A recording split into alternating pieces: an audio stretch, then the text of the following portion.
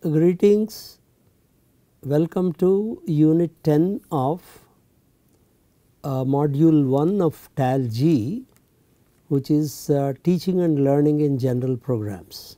We have in Unit 9, we explored the nature of outcomes in cognitive levels, including apply, analyze, evaluate and create. We also noted the words representing the cognitive levels are to be used as defined in Anderson-Bloom taxonomy. So, henceforth we request all the teachers, because the education is our business, to use these words like whether it is understand or analyze, evaluate, create in strictly in the as defined by Anderson-Bloom taxonomy. We also noted that critical thinking and problem solving involve combination of several sub processes of the 6 cognitive levels. We noted each cognitive level has several sub processes. So, critical thinking involves some combination and in some sequence the sub processes that come under the 6 cognitive levels. That is the one that need to be remembered. Now, in Unit 10 we try to understand the nature of the 4 general categories of knowledge. We have already mentioned that the cognitive domain is characterized by 2 dimensions. One is cognitive processes, the other is categories of knowledge. The moment you come to a word like knowledge, it is like several other words in English. We are comfortable in using these words until somebody insists you define. The moment you say what is knowledge, you try to explain, that everyone will have an issue with that. Whereas we seem to be comfortable when we listen to the word knowledge used in any sentence, or we also feel comfortable when I use the word knowledge, but maybe we have some implicit definition which we normally are very reluctant to even articulate. And it is understandable, because the problem of characterizing knowledge is an enduring question of philosophy and psychology, especially philosophy, for the past several thousand years. Even today there is no commonly agreed definition of what constitutes knowledge and what constitutes what is called true knowledge. Now, knowledge is organized and structured by the learner now in our context what we call cognitivist constructivist tradition. We will not again elaborate what this cognitivist and constructivist definition, but that is the background from which we are now classifying or categorizing the knowledge. Now, one thing is true, we will also accept knowledge is domain specific and is contextualized. So, what constitutes knowledge today, we may not consider it as knowledge maybe sometime after some time. We do not know about it. We do not guarantee that the same thing will be considered as knowledge after, let us say, a decade or so. Now, there are 4 categories of knowledge which are applicable across all disciplines, including all the professional courses, professional programs. These are 4 categories. We call them as factual, conceptual, procedural and metacognitive. Okay. So,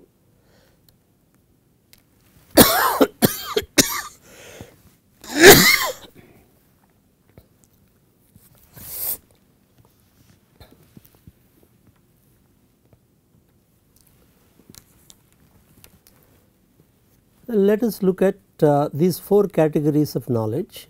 The first one is factual knowledge, which is fairly simple to understand, consists of basic elements students must know if they are to be acquainted with the discipline or solve any of the problems in it.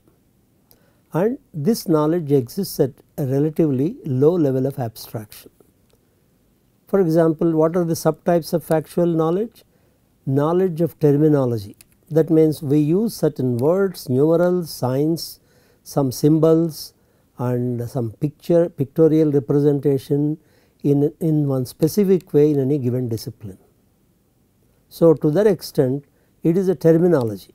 So, one has to be familiar with the terminology. When I use a word like force, force is a word, right. So, I am always using that in the same context. Knowledge of specific details including descriptive and prescriptive data. Descriptive means what is, say the particular something weighs so much, the density of certain material is so much, that is descriptive data. Prescriptive data would mean you are saying it should be so much, I am prescribing. So, both descriptive and prescriptive data belong to the category of factual knowledge. And now terminology examples, if you look at Celsius, Fahrenheit, Kelvin, empathy, informatics, truth table, these are some of the words. I think every subject you can list a large number of such terms which are specific to that course. And more specific details like adult human body has 206 bones. Viscosity of honey is 10,000 cp at 21.1 degrees centigrade. Planck's constant is that number, something 6.626 and odd multiplied by 10 raised to minus 34 meter square kg per second. Humans share about 98% of their genes with chimpanzees, 92% with mice, 76% with zebra fish and 51% with fruit flies. These are factual information and that is it. Now come to a little more difficult one. While everyone seems to be very comfortable saying that concepts are very important, every subject has so many concepts, I always found when somebody is pinned down to define a concept, they already have some difficulty. Now let us look at a formal definition of concept. A concept denotes all the entities, phenomena and or relations in a given category or a class by using definitions. Now in an abstract way, if you look at, you collect a set of elements and you are saying you are giving a label to that, and I have some mechanism by which given any element I should be able to determine whether it belongs to this group or not. Let us take an example of a concept. For example, take a very simple thing like a tree. Tree is a concept, but tree, if you look at all the entities that can be considered as trees, that means we are willing to ignore all the differences between individual species of trees. You have a mango tree, you have a coconut tree, you have some other tree, but we call all of them as trees. So that entity, if you want to call it, the tree is a kind of a concept. But now even with respect to trees, I can call something as a mango tree. But once again, when I call a mango tree as a concept, I am willing to ignore the differences between different types of mango trees that I have. So I am grouping a set of elements called mango trees and calling it as a label called mango tree. So this can go on, and similarly if you take the concept of leaf, then I can recognize something as a leaf, but all leaves are not the same. So, in some sense I have certain properties that come under the that satisfy something to be called a leaf. So, one can try the other concepts like we try to look at.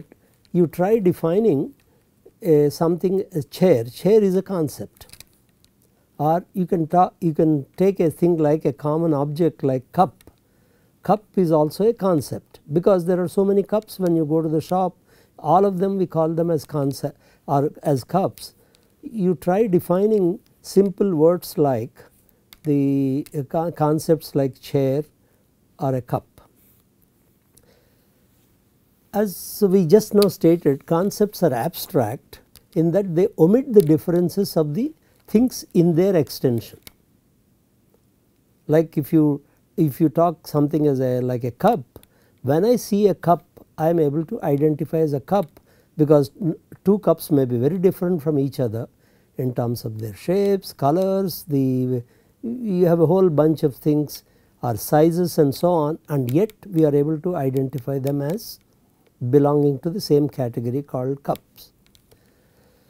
And the classical concepts are universal in that they apply equally to everything in their extension. And one should also look at concepts are also the basic elements of propositions, much the same way a word is a basic semantic element of a sentence. So, how do you form a sentence? You have several words and you put them together in some as per certain rules, and then it becomes a sentence. But first you must have words.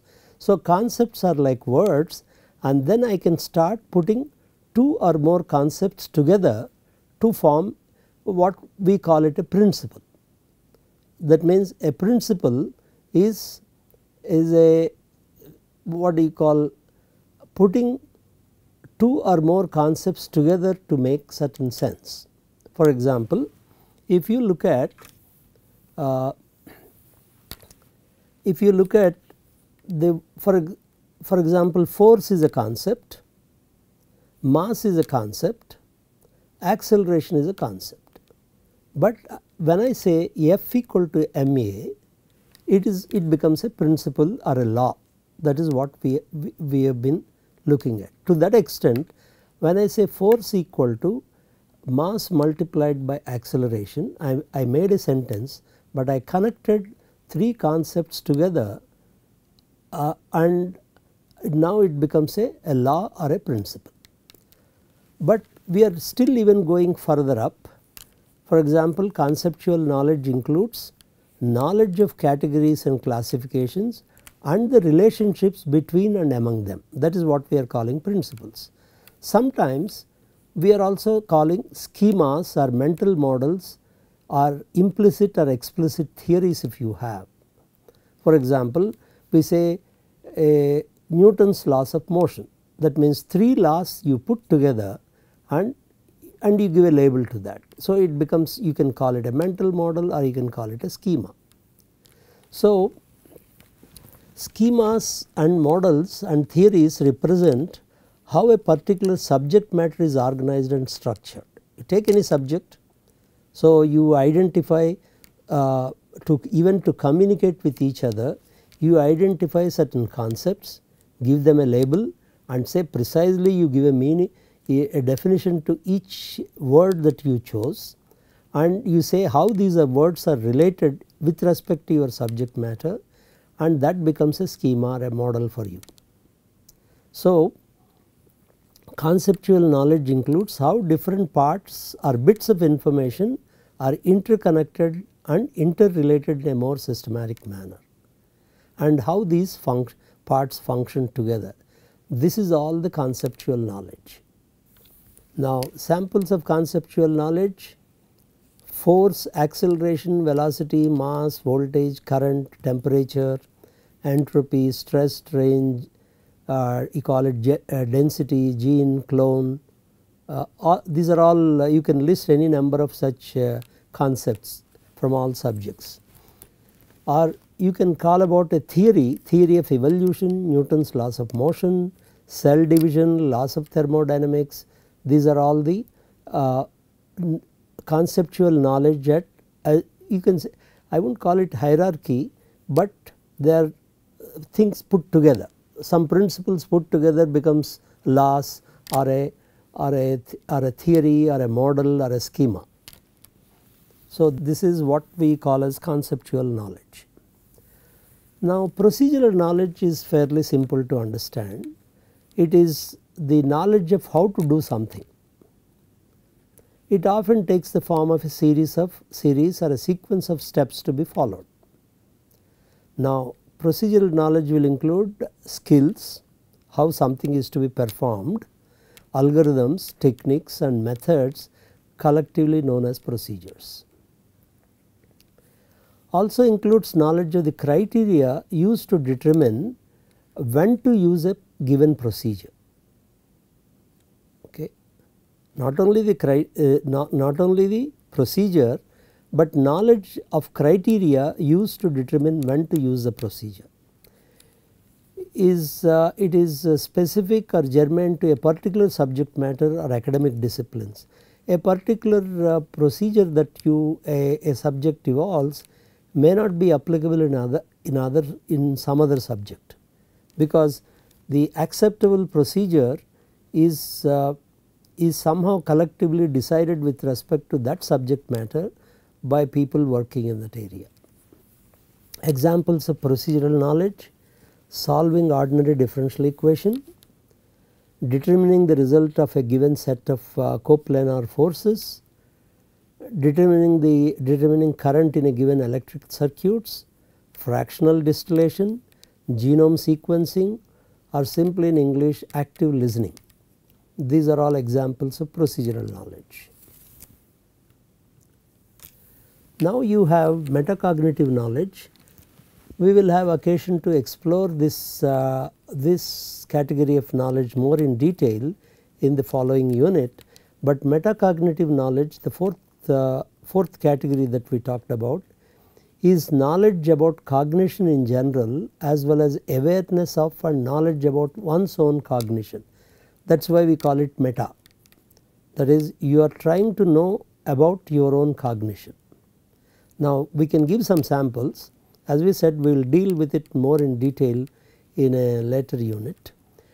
Elements of metacognitive knowledge. For example, when a task is presented, assessing the task at hand. Not everyone can do the same way or equally fast or exactly correctly. To that extent, the metacognitive knowledge, that is the ability to assess a task at hand, evaluating one's own strengths or weaknesses, cognitive weaknesses, and planning an appropriate approach. How do I solve the problem? Applying strategies and monitoring performance. Can I apply a strategy to learn something, and can I monitor my own performance, how well I have learned? Reflecting and adjusting one's own approach, beliefs about intelligence and learning. These are some elements of metacognitive knowledge, and this metacognitive knowledge greatly differs from can differ from one student to the other, from one learner to the other. We will see the implications of that. Now one can capture the taxonomy of cognitive domain. General, we are not yet looking at affective domain and psychomotor domain. We will do that in later units, but as of now, learning and teaching and assessment have domains including cognitive, affective and psychomotor. And what we have seen is cognitive domain has dimensions, cognitive processes and knowledge categories. And why we called it general, these four categories of knowledge are considered common across all types of activities, but I can have additional categories of knowledge in subjects like engineering, because there are in fact other categories of knowledge which are specific to engineering. As we are not dealing with that, we call them as general categories, but these four categories are common to any subject that we any subject of concern. And then a cognitive process are the 6.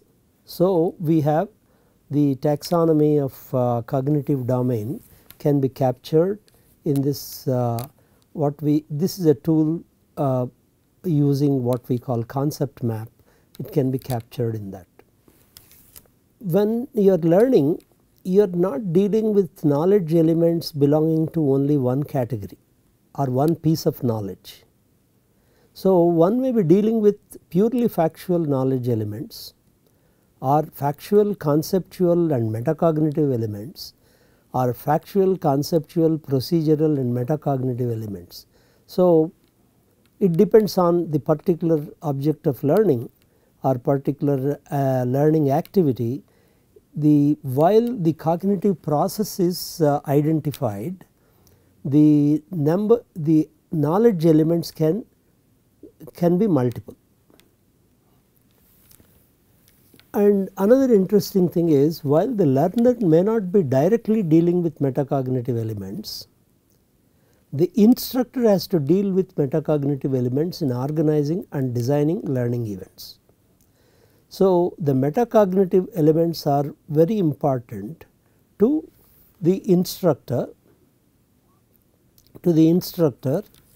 because his designing of learning events, what we call instruction, it becomes important.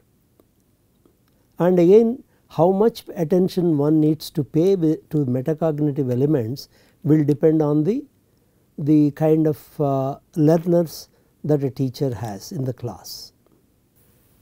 Now, coming to a few exercises, we would like you to list 3 factual elements from the course you taught or familiar with. List 3 concepts from the courses you taught or familiar with, and in the same category list 3 principles from the courses you taught or familiar with, or list 3 procedures from the courses you taught or familiar with. Thank you for sharing with the instructor. And in the next unit, as I mentioned, the metacognitive knowledge requires a little more attention. We will spend more time in understanding the nature of metacognitive knowledge in the unit level. Thank you.